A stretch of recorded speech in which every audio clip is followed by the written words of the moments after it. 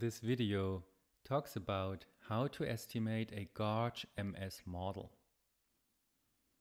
In this video, I do assume that you are familiar with the estimation of an ArchM model, and ideally that you are familiar with the notation and concepts that I've covered in my video about estimating ArchM models.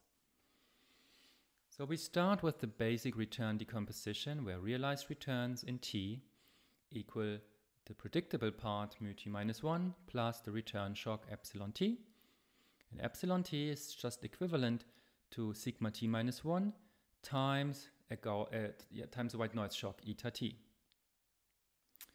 Now, the E-GARCH MS parameterization assumes that this conditional variance sigma square t minus 1 can be written as follows. So you see, it is linear in the past m squared return innovations, and it's also linear in the past s variance terms. Now, there are some parameter restrictions. First, alpha 0 needs to be positive. All of the alphas need to be 0 or positive. All of the beta need to be 0 or positive. And there's this restriction that the sum of alpha I, beta I, sum going from I to 1 to the max of m or s, that needs to be smaller than 1. As an exercise, I would invite you to verify that the unconditional variance of a GARCH MS process looks as follows. For that verification, you have to use the stationarity result that we've used quite often when determining unconditional moments for the arch processes, especially for the arch 1. That's what we have shown in the previous video. So, now as with the arch processes, one can estimate the parameters of a GARCH MS model with maximum likelihood. For didactical purpose, I do mimic the ARMA PQ ArchM example from the video on estimating ArchM models.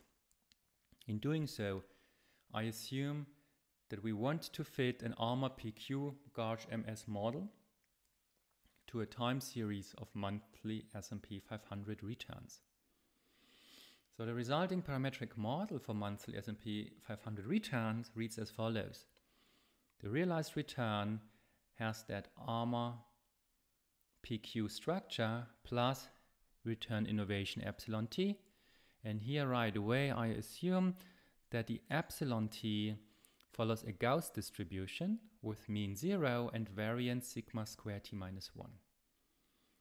So these returns are conditionally Gauss with a time varying variance, so the unconditional distribution won't be Gauss.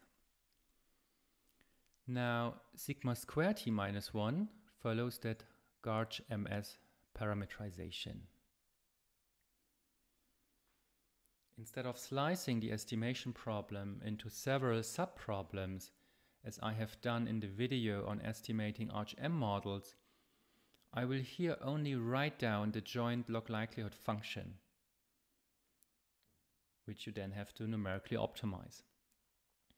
So the joint log likelihood function coincides with that familiar expression. The only thing new is that the sum starts at t equals 1 plus the max of PQMS.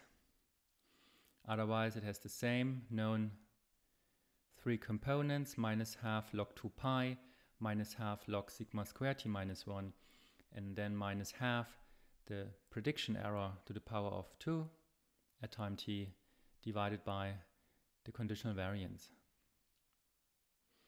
Now the prediction error is defined as follows. You see, it's just the realized return minus the ARMA PQ parameterization, which also shows you that you can identify these parameters based on that likelihood. And the parameterization of the variance is that GARCH MS parameterization, which also highlights you can identify the alpha i's and the beta j's using that log likelihood function. And then we have that the sigma square 0 is given here by the unconditional GARCH MS variance.